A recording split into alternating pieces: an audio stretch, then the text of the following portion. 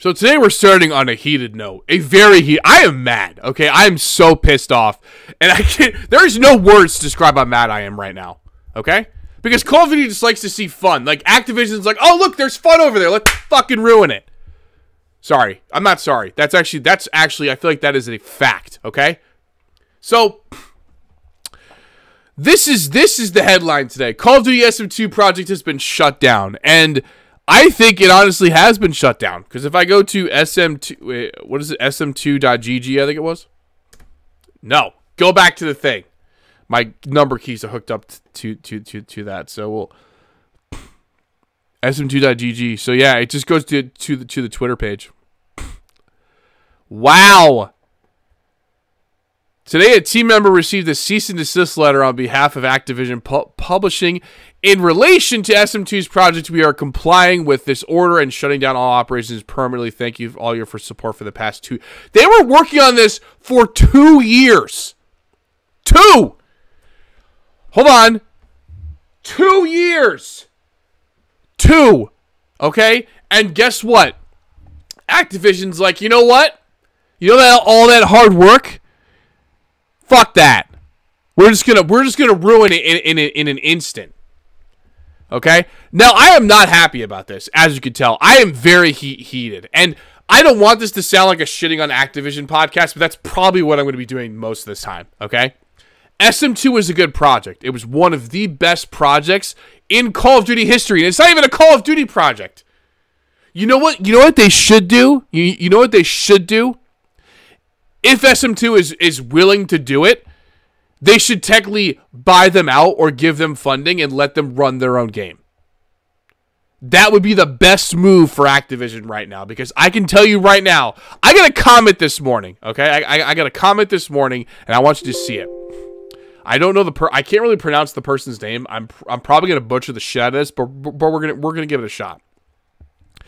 Giral, whatever, okay? This person's right. We all need to boycott the next COD that comes out. Modern Warfare 2 sucked. Okay, on the last part, I'm like a little, not really 100% on board, but Modern Warfare 2 does kind of suck if you think about it. I did not buy that. I did not buy this Call of Duty. This Modern Warfare 2, the second, I did not buy that, okay? So, the new... We do need to boycott it, because they need to be taught a lesson, okay? I'm going to be honest. I'm going to be honest with you. You don't have to do this, okay? I'm not saying that you should do this. I am not buying another Call of Duty.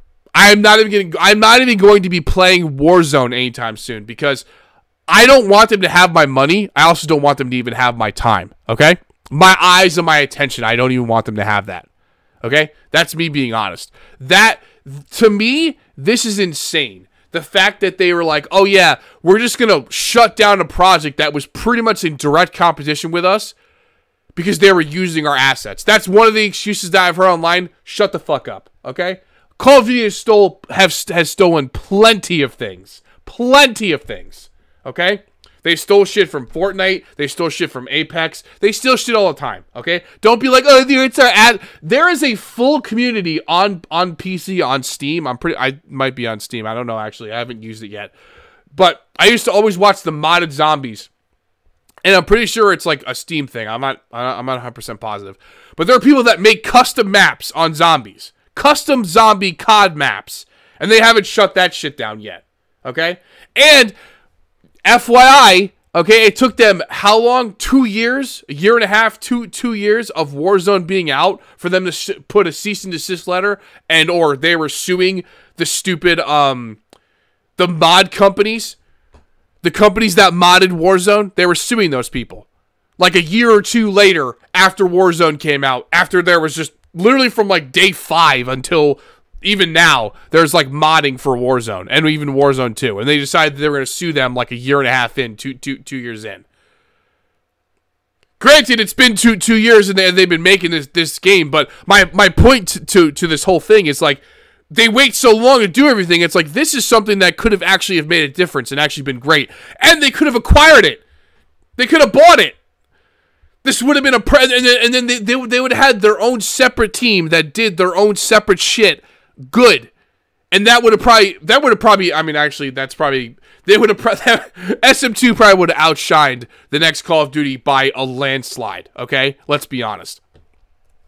But I'm going to be honest with you, after that, I honestly think they did this because they were scared, okay? I named the video that I made a couple days ago, I named it SM2 is the Call of Duty killer, because it is. It's the Call of Duty killer, okay? And I'm going to be honest with you. It's the Call of Duty killer because it would have killed it. It would have destroyed it easily. It would have been something that they wouldn't even have it would have been so easy for SM2 just to they wouldn't even have had to have put out any marketing. They could have given it to like Tim the Tatman, Nick Merckx, and like a couple other big creators, and bam, it would have been instantly famous. Guarantee you. And they would have only have had to have paid probably like with all those creators. Let's say they paid 10 creators, they probably would have only have had to have made an investment of like maybe $200,000 to like $500,000 to get like $10 or $20 million back. All the original COD players were looking forward to this 100%. They were all, I mean, I'm one of the people that was like, this is going to actually be a fun game. Like, this is going to be something that we can all enjoy. But, you know what I mean? They were like, oh yeah, no. Fun? You see that over there? Yeah, legal team. You see fun over there? Don't do that.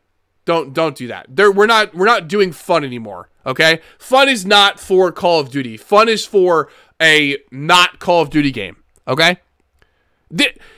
I'm so frustrated. It's hard to articulate how frustrated I am at this current moment, because it's just like, it's like how could they go 2 years? 2 years. 2 years. The past 2 years. They let these people go on and do this for 2 fucking years. And then they were like, "Oh yeah, by the way, you're done." That is, to me, that is so stupidly arrogant. And I really hope that somehow this works out for SM2. Who are you again? What a fucking piece of shit. What a piece of shit. And he's got 708 followers, of course. Of course. Trash. Fucking douchebag.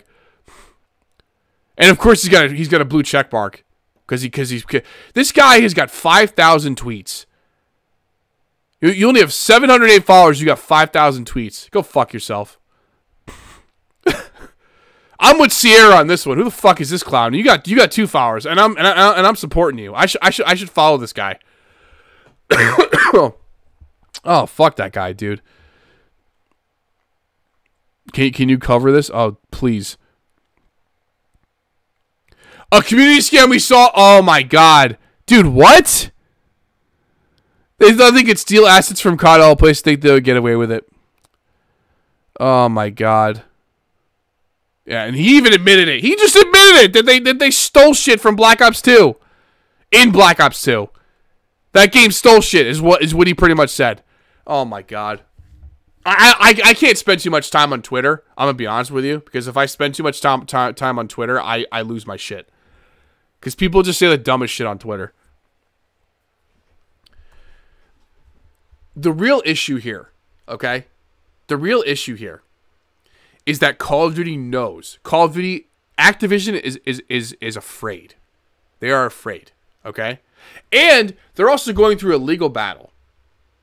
Well, I think that's more of Microsoft's end, but they're going through a legal battle, okay? And they are afraid that they're going to lose, okay? And they're not going to be able to sell their company. And this is one of the things that they're starting to crack down on. And I think that's one of the things that Activision or that Microsoft saw was like, all right, let's purchase these guys. That's probably also why they did a cease and desist or suing the modders and stuff like that for their game, for their Warzone game. It's all money. It's all about money. I'm telling you right now. It's all about money. But the thing that I really want people to understand is that this is a... They were scared. Like, they were 100% scared. Okay? And the fact that fucking tweet, man, that kid being like, oh yeah, stealing assets from COD. Bro, people do that shit on the computer all the time with that stupid zombie thing. They still haven't shut that down. It's because they can't find them. Stupid. I'm so mad right now. I literally have no words for how mad I am.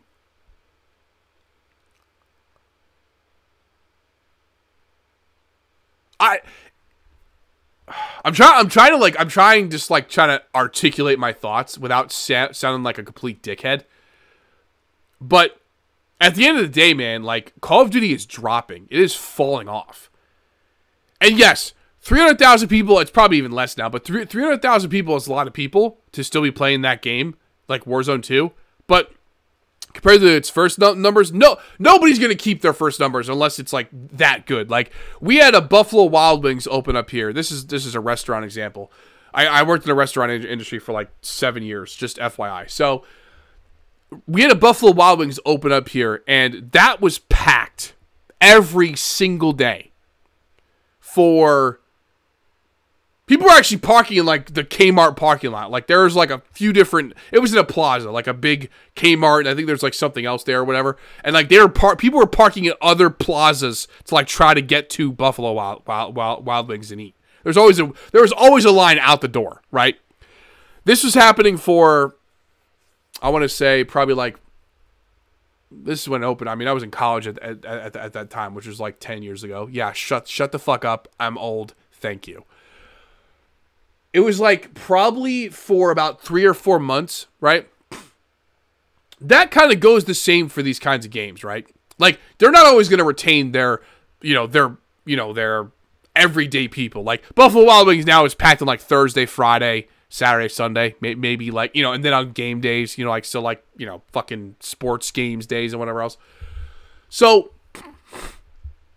yeah, okay, right? Great. That's good to know.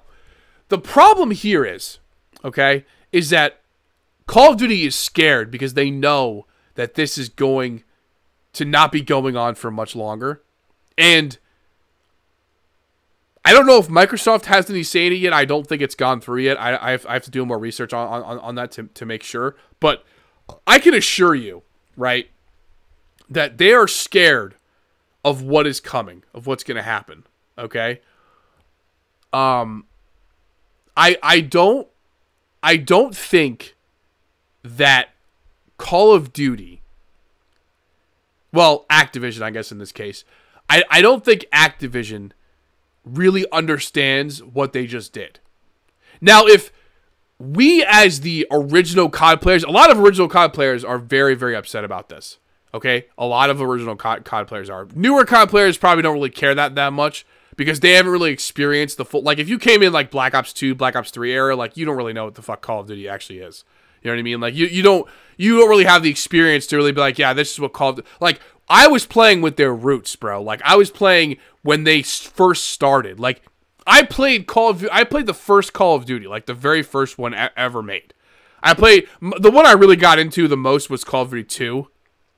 And then the one I really got my heels dug into quick... or for a long time, was Call of Duty 3. That was for PlayStation 2, was when I was playing it for. So, if you haven't been playing those CODs, like, you don't really know where they actually originated from. Like, they've come a long way from the very first COD until now, okay? And after, I feel like, after, like, Modern Warfare 3, I feel like that they just went downhill. I liked Black Ops 2. I don't think it was the best COD. I liked Black Ops 3. I don't think it was the best COD. I think Black Ops 3 was the best zombies because it was, like, challenging and also had a lot of cool weapons and stuff like that, and a lot of good maps, and they remade a lot of the original maps and stuff like that. World at War, nothing really beats World at War, but the thing about World at War is that it was tough to survive higher rounds. I mean, I made a video about this a long time ago. It's still getting views. What is it called?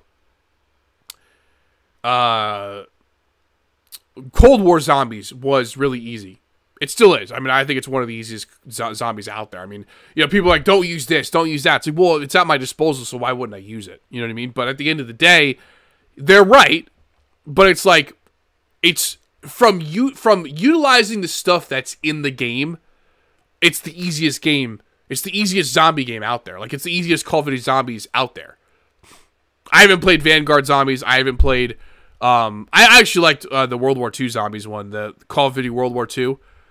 Yeah, the one, that shitty one that everyone hates, but it was probably like the lowest ranked game. But I actually enjoyed it. I didn't enjoy the multiplayer. Don't get me wrong. I enjoy the zombies more, but people hated the zombies too. Whatever.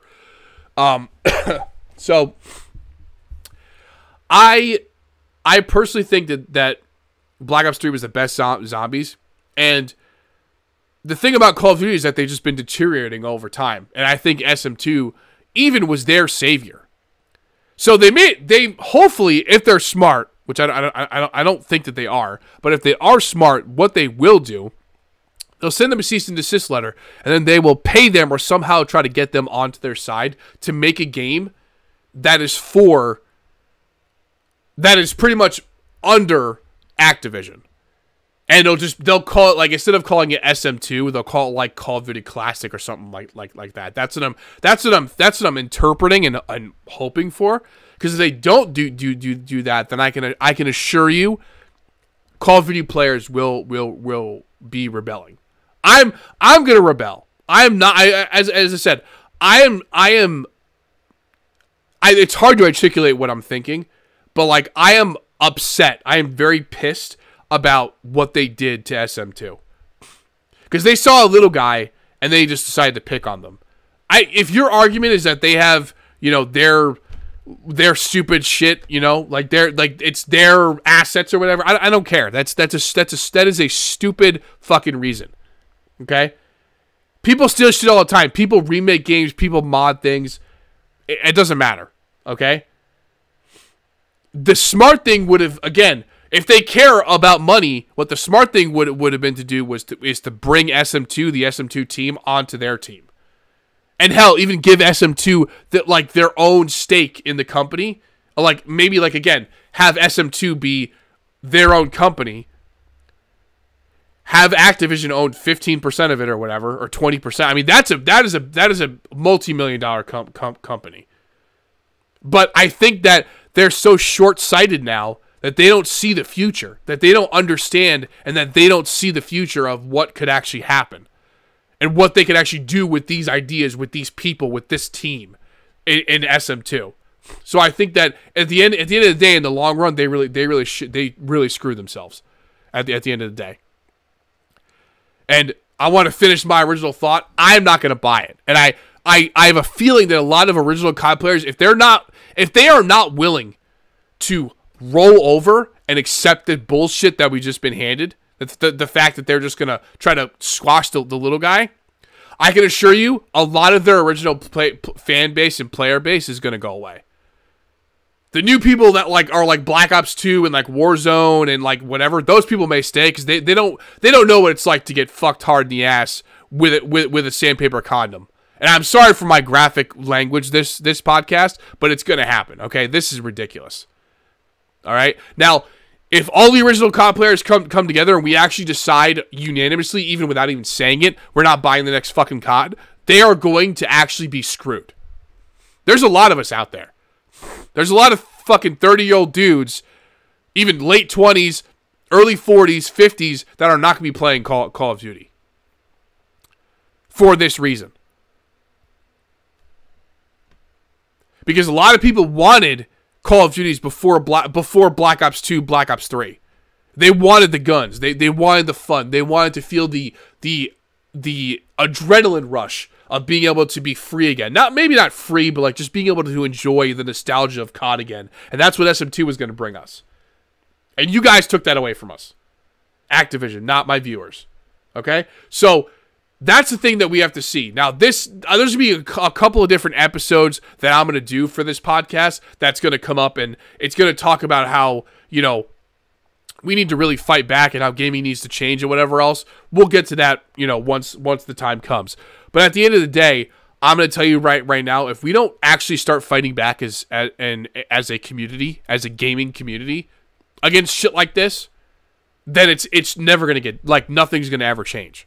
So you could sit there and you can make videos. Again, this is not towards the viewers that watch me, unless you're a streamer, unless you're a video content creator. You can go out there and you can make videos all the fuck you want about complaining about Warzone, Warzone 2, and how it sucks and whatever else, and how, like, all of it, it's a money grab. But at the end of the day, unless you stop buying it and or stop playing it, they're never going to change anything.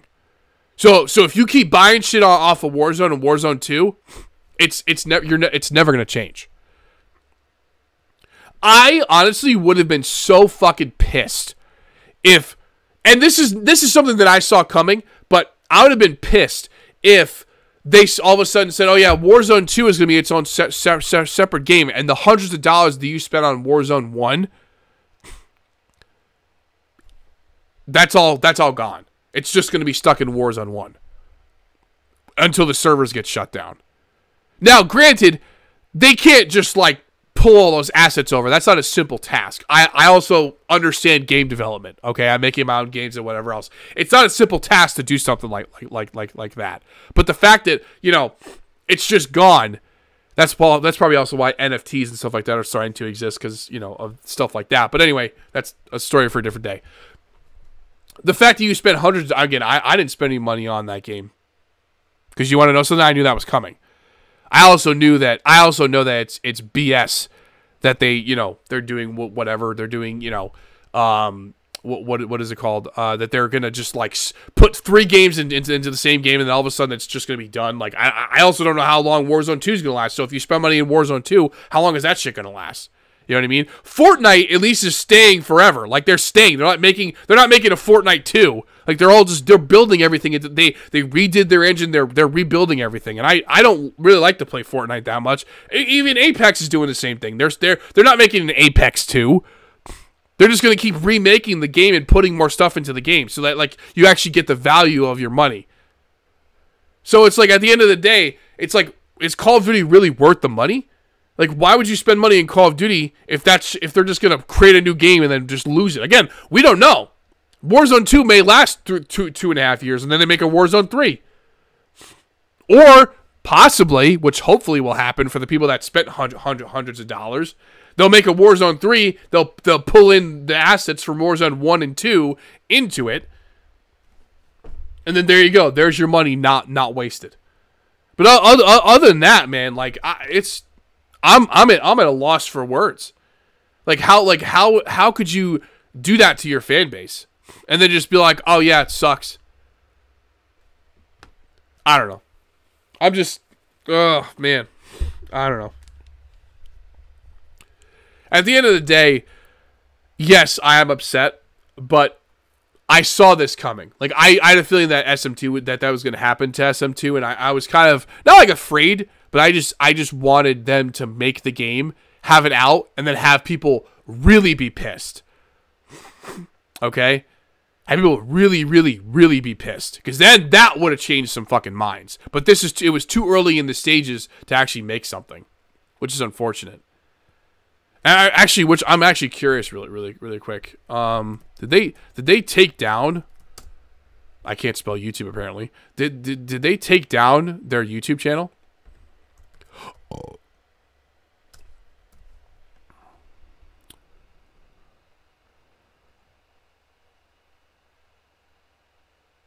No, they didn't. They're still up, at least for right now. They've got 7 videos and 59,000 followers. That's crazy. Yeah, their stuff is still up. No description. 1 million views. Nice. 1.5 million views.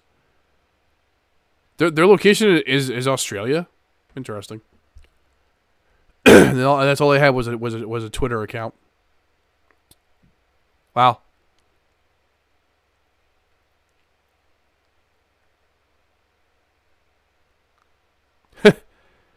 Be safe out there. Yeah, true. I'm definitely gonna like that one.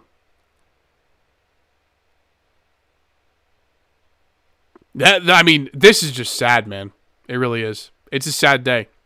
You know, this is gonna turn into like a nostalgia podcast, but it started out with anger. Now it's just reasoning, and then now it's going to turn into nostalgia. Because I'm going to be honest with you, these guys were it. They were making change, and that's probably one of the things that pisses me off the most is that they were making change. Activision saw that and said, "Yep, fuck you, you're not doing that." Okay, they were making something that the fans actually wanted. Don't forget that. Okay, and I hope I hope that they turn around and they're not so short-sighted. These Activision fucking stupid executives, and they see that their mistake was being short-sighted, and they bring this project back to life and bring it under them, but take no control over it. Just take the revenue. That's it. Maybe not the whole revenue, but they could even pay them off, off of salary or whatever. But let's hope that they take some of the revenue, and they give SM2, the SM2 team, like free reign. That's the best future I see for this. If people don't see that, I'm gonna be honest. This is what does our gaming community come to if that's not a future that you see? That's really all that I have to say on this. I'm trying to think if there's anything else that I may have thought of, but I'm pissed. So if you enjoyed this podcast episode, please just like it. Get out to as many people as possible. We need to make an army that is willing to stop this BS. That is willing to just stop all this stuff. All right, and stop the big corporations from making all these decisions and ruining all the small companies that are actually trying to make a difference. Okay, and I'm gonna end on that note.